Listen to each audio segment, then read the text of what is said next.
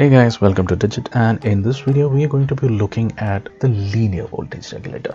An example would be the LM7805, which is very popular. It's very cheap. A lot of hobby electronics tend to use 7805 because the configuration is very simple.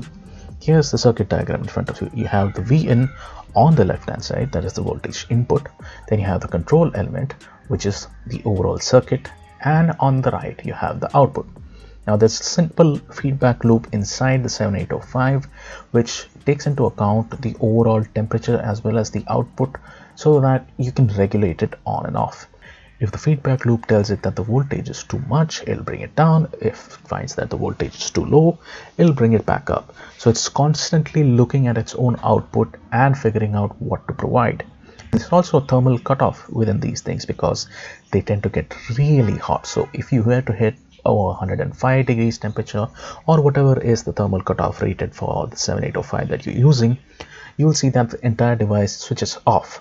If it pulls too much load, it is going to switch off and you'll have a slight delay before it comes back on.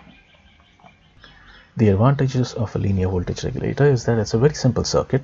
You only need a 10 microfarad capacitor between the input pins as well as the output pins, and the filtering is taken care of. There are very few parts, which means in this particular circuit configuration we only have 3. And lastly, there is negligible noise because there are no coil elements. The disadvantage is the ones that we've spoken of.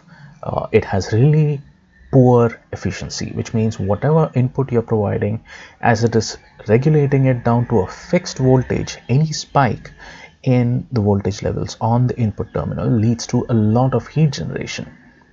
Lastly, a linear voltage regulator can only step down. It works in buck operation only. So that was it. Thank you for watching.